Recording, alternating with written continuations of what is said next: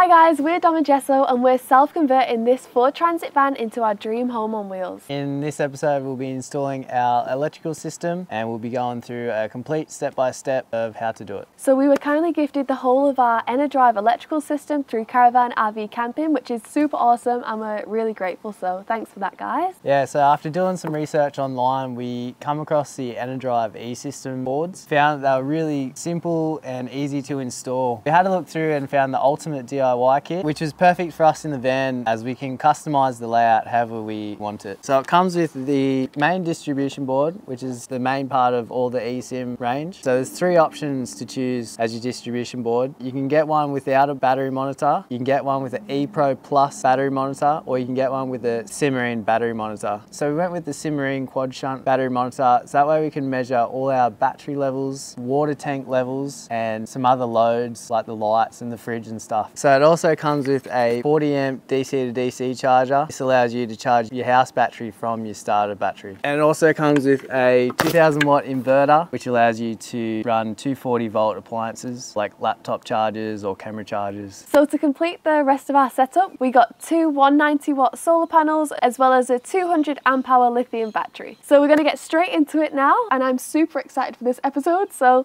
yeah, let's go.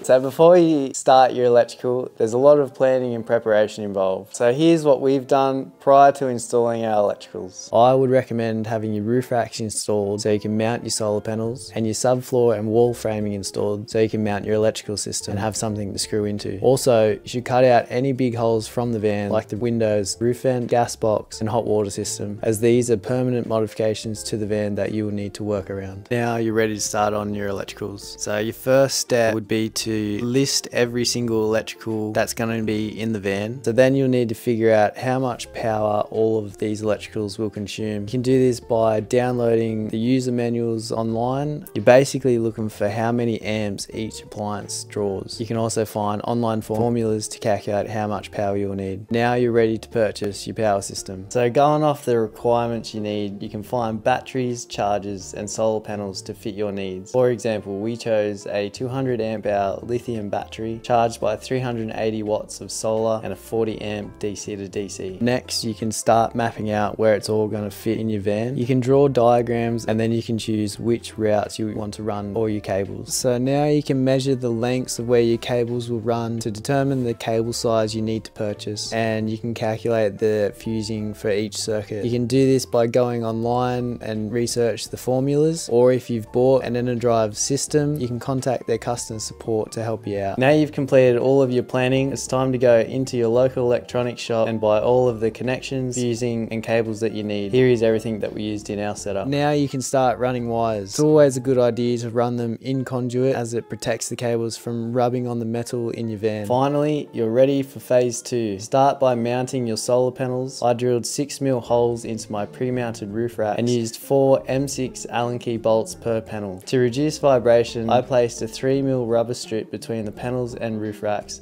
then secured them tightly. Next, we moved on to creating a wooden panel that we'll use to mount all of our electricals. We used a sheet of 15mm plywood and cut it to shape. This is why it's important to have already completed the big modifications to the van so that you can get precise measurements. Alright, so now we've got our panel cut. We're going to lay out our components of all the electrical system. Once we're happy with the design, we're just going to trace around with a pencil, mark it all out, and then start mounting the components to the panel. So under our seat, I'm going to put the main distribution board. That way you can see it and access it. And same as the DC to DC, the kill switches and some fuses.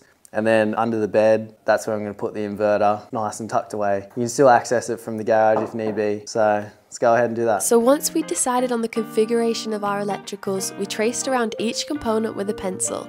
Then we began drilling out holes for our cables to fit through, and we gave the panel a sand and a few coats of paint before mounting it.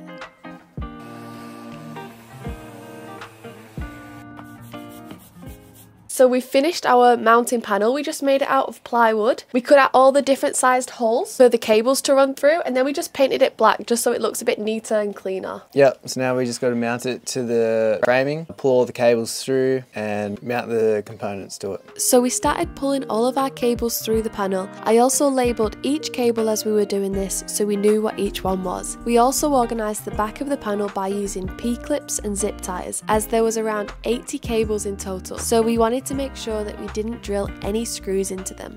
Alright, so now we get to mount our components. First up is the distribution board. So we went ahead and started mounting our power distribution module as well as our DC to DC charger. When we were screwing these in, we made sure to avoid the cables in the back by shortening the length of the screws themselves and organising the back of the board. Then it was looking like this, so it was time to start cutting the cables to the correct lengths. We cut, crimped and heat shrinked each cable so that we could connect them to the components. This job took a whole day in itself. We just kept repeating this same process for all of the 80 cables.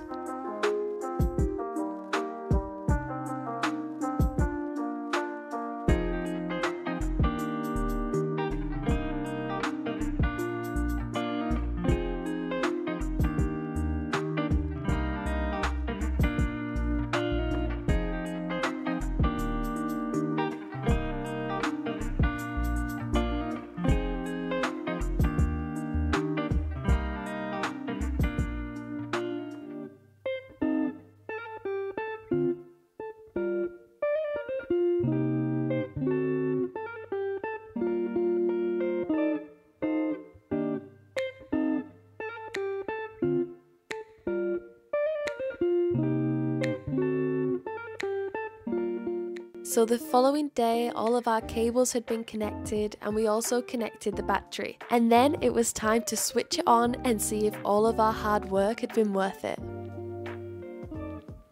And just like that, we were super relieved to know that we'd done everything correctly and it was all working. And then it was time to fit the final piece of the puzzle, which was mounting our inverter. By Australian regulations, our inverter does have to be installed by a licensed electrician, so we're not allowed to take part in any of that installation process. So here we just mounted it onto the panel.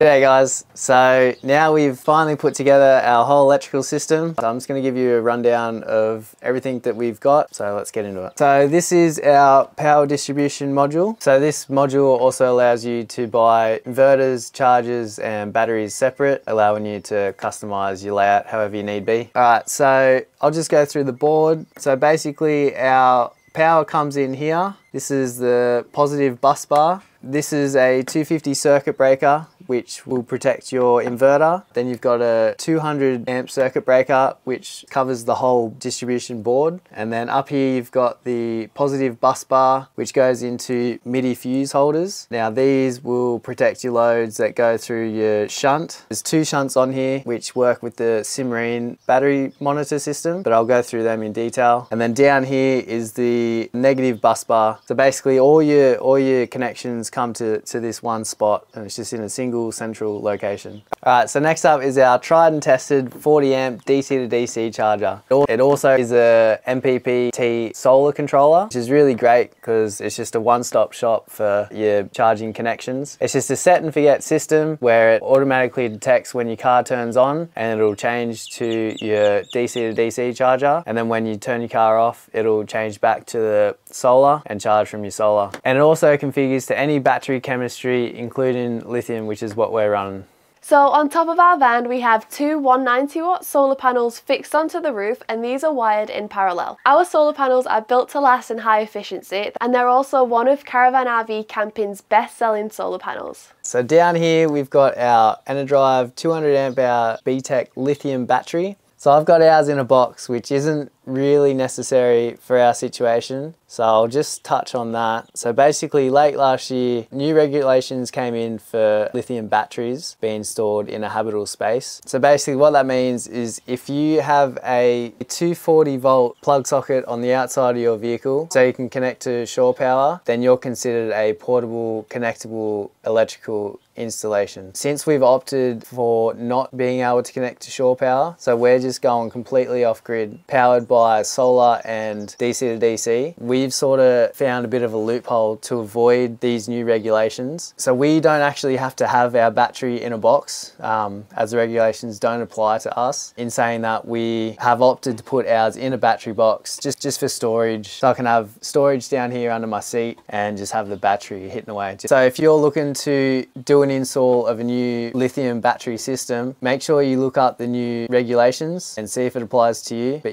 if you're just going for an off-grid setup and don't have that 240 volt on the outside of your van, then it doesn't apply to you. So this battery is equipped with a LiFe P04 battery management system that can monitor and optimize each prismatic cell within normal battery operation. It'll protect the battery pack from overcharge, over discharge, overheating and short circuit. BMS helps to ensure safe and accurate operation of the battery. It also comes with a 5-year warranty. You can also connect it through Bluetooth onto your phone through the Enerdrive app, so you can manage the status of your battery. So on top here, it's got a flat battery reset button, and it's powerful enough to run our 2000 watt inverter. So we also have our 2000 watt true sine wave inverter. On the side here, it comes with a plug socket, a USB output, as well as RCD protection, and it also comes with a relocatable control panel. So basically we can take out the side piece here and connect a wire, so we can have our control panel relocated somewhere else in the van so we can turn on and off the inverter. So as part of the Australian standards and regulation when converting a van into a motorhome, the 240 volt has to be done by a licensed electrician. So at this stage our inverter is not connected. We're waiting for our electrician to come out next week and safely install this so our electrical system will be up and running. This is our battery monitor. It's a Simmering Pico battery monitor. It's a screen that you can view all your stats. Basically how it works is you run loads through your shunts. So on this one, this is the SCQ50. It's got 4 individual load monitors, which can have 50 amp per circuit. So I've only got 3 connected at the moment. One's going to be our switch panel, which is going to measure all our loads of our appliances. Then I've got one for our fuse block, which is going to have all our loads of our lights. And then our third one is the LPG tank sensor, which is going to tell us how much gas we got left in our tank. And I've got a spare one here if I want to add anything in the future. So down here we've got the SC303 shunt, and this one's great for measuring any high amperages. So you can run a total of 300 amps through this one, which is great for high powered loads like your battery or inverter or induction cooktops. So we've just got our battery plugged into this and our inverter, so we can measure them loads and monitor it all on this one screen. So if you're looking to put a power system in your camper van as well, the team at Caravan RV Camping are able to go through your application and see which system best suits your needs and help you decide which one to choose.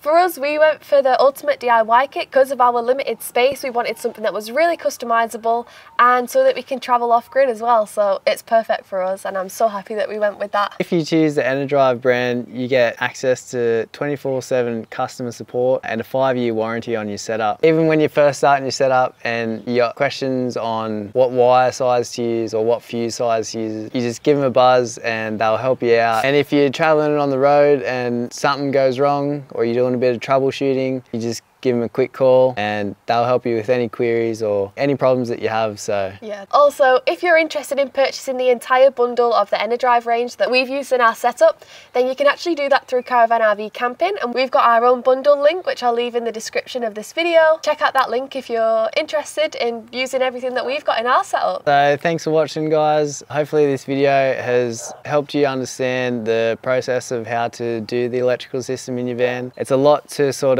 to go through and get your head around. So if you found any value in that video, like and subscribe, drop us a comment if you got any questions. Thanks for watching, and we'll see you on the next one. See you on the next one.